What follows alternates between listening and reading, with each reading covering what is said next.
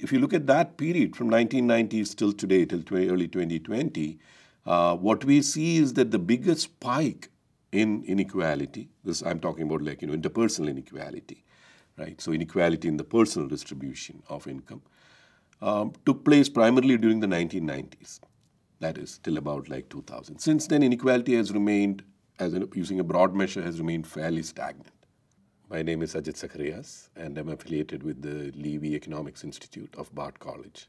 We started this research project in 2001 because of a growing concern among many scholars, as well as like the general public, the educated public, the people who are activists concerned about living standards and others, who thought that the official measures of economic well-being were grossly inadequate to describe what was going on in real life. So there has been effort on part of scholars to develop alternative measures. And in fact, the US Census Bureau was at the forefront of developing some such measures. But they always remained, so to speak, in the shadows. And our effort was to partly bring it very much back into the limelight, to focus on the broader aspects that impinge on the standard of living, and also to bring forward certain aspects which we thought were neglected. The LIMEW is an abbreviation for the Levy Institute Measure of Economic Well-Being. And this is a novel measure that we developed at the Levy Institute and have used for the analysis of inequality and evolution of living standards in the US. So yes, going back to what differentiates LIMEW from many other measures. At one level, you can think of it as like a broad measure of disposable household income, right? It's constructed at the level of the household from microdata, from observations on individuals and households. But it also captures things which are not captured in the conventional measures. So there are 2 or 3 areas which makes it really different. One has to do with wealth and the treatment of wealth. Normally, the economic advantage from having wealth is captured in the conventional measures in the income, the flow from wealth, right? So dividends, interest income, rental income, things like that. But what we thought was that actually is a gross, does not really reflecting the advantage from economic wealth. First of all, there's unrealized capital gains. The accumulation of wealth is happening, like in financial assets and so on, which is so important for understanding the class structure of today's capitalism, and especially in the United States. So we thought that this had to be brought into the picture. So we have a separate kind of accounting for advantage from wealth, which has been done in economics, in the empirical economics literature before, but we kind of resurrected it and, of course, refined it using modern techniques, etc. Then the other part, which is often neglected, is government expenditures for public services, like education is the most important thing in the United States, but also infrastructure, physical infrastructure and social infrastructure. So we thought that these things also had to be brought into the measure of economic well-being. And finally, it was what had always remained invisible in economics, and this is the feminists describe this as the male bias in economics, that is, the processes associated with providing unpaid services, domestic services, and care to members of one's household production as is generally known among economists. So we integrated that also into the measure. So it's really a complex of labor income, a broad definition of income or advantage from wealth, a broad definition of government expenditures because we include public services, education, etc., and also household production, what remains outside the household. So if you really go back, it's like when Adam Smith is talking about a man being rich or poor according to the necessaries and conveniences of life that he can afford. So this is a modern version of the command of individuals or households have over the products that are produced in the economic system over here, which include commodities. The products include commodities as well as things that are not commodities, like household production and services from that. So that's the general idea behind LIMEW. Stagnant pay is the key behind stagnant incomes in the United States. But one thing that's not been studied well, I feel, and this is something partly what we try to address in our own research, is that since 2000, living standards in the United States has been sustained to a large degree by a burgeoning, a real booming of the government sector. right? So if you look at the 2020 estimates of the net social expenditure, which the OECD produces, United States ranks second among all OECD countries in terms of net social expenditures, right? So this broader definition of social expenditures, which takes into account the benefits to the tax system, for example, mortgage interest deduction from taxable income, right? Employer-provided health benefits. So when you include like a comprehensive measure like that of net social expenditure, United States ranks second among all OECD countries.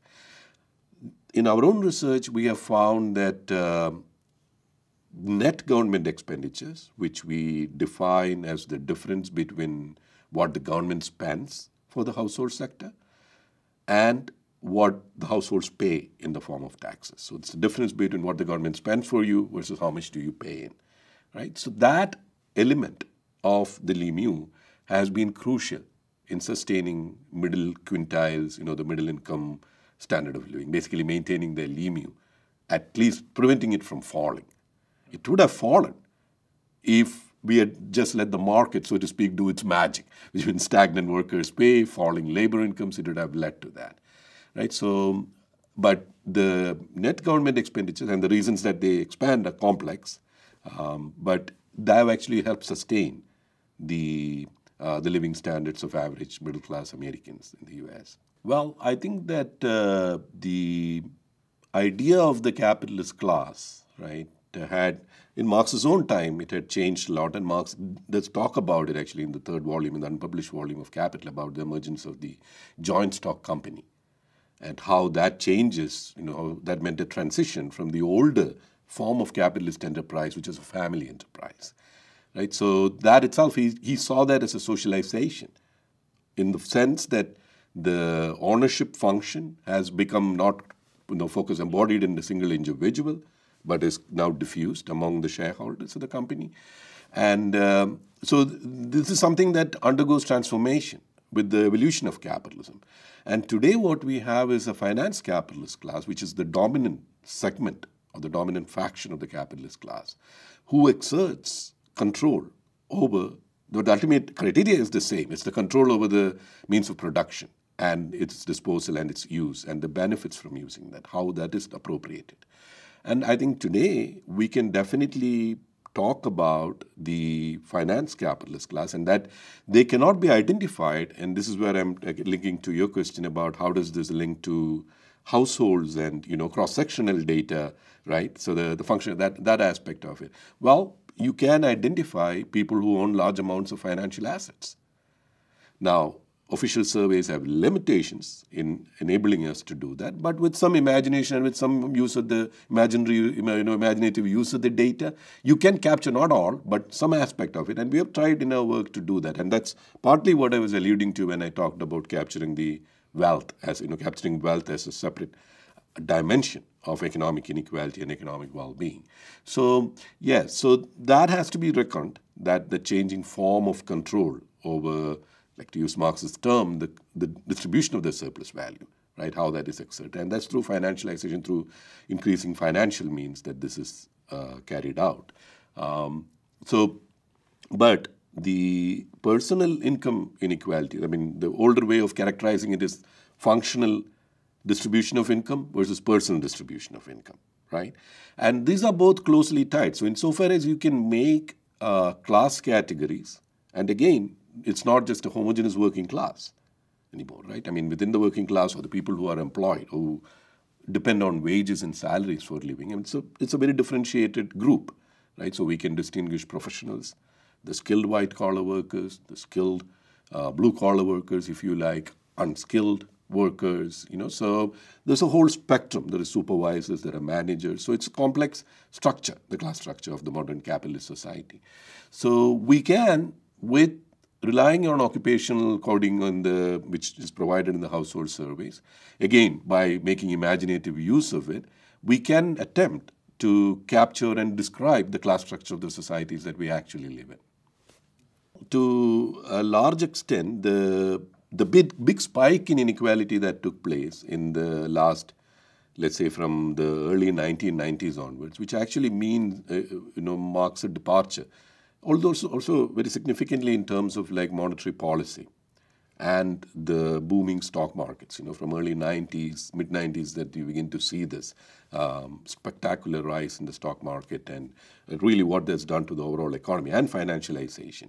So if you look at that period from 1990s till today, till early 2020, what we see is that the biggest spike in inequality, this I'm talking about like, interpersonal inequality, right? So inequality in the personal distribution of income, took place primarily during the 1990s. That is till about like 2000. Since then, inequality has remained, using a broad measure, has remained fairly stagnant. But this big jump, what we find in our research, has been driven to a large extent by the growing concentration of wealth. In the conventional story, if you ignore wealth and if you just look at like labor income, then you see like, the foreign trade, competition from abroad, migration or immigration, all this begins to be the bigger driver of the economic inequality. So this is where measurements matter, whether you bring into picture your picture of the living standards and of distribution of income should bring that class dimension into the picture. And this is important in terms of understanding what drives inequality. So it's not, otherwise it's like, the Mexican who crosses the border, the immigration or the foreign competition from China. Not that they're unimportant, but you also have to look at what's happening within the dynamic of class relations between the capitalist class and the rest of the people. So often in the US, populist language is the 1% versus the 99%, right? What's happening with them? So yeah, the big driver of inequality during that period, we find a big driver of that was growing inequality in the distribution of wealth.